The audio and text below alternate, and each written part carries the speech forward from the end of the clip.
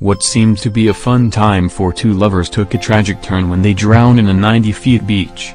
Louise Benson, 37, while on a trip with her Australian boyfriend Michael Kearns, 33, died on Tuesday, June 12.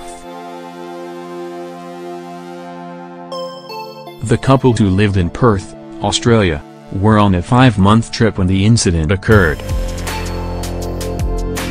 According to reports, they plunged off a 90-feet beach wall while taking a selfie, after which their bodies were discovered at the base of the wall by a beach cleaner the following morning. Speaking on the issue, the head of local rescue force, Roulette Pereira da Terra, had this to say: "Everything seems to indicate that the fall happened when they were probably trying to take a selfie.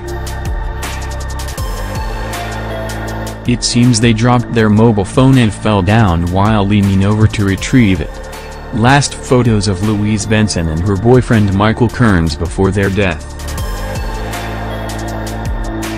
"Since we found a mobile phone on the wall, everything suggests the victims might have been taking a selfie, when they allowed the phone to fall, leaned to grab it and fell. Their bodies were discovered by a cleaner." Ericeira is a fishing and surfing town on Portugal's western Atlantic Ocean coast, 50 kilometers northwest of capital Lisbon.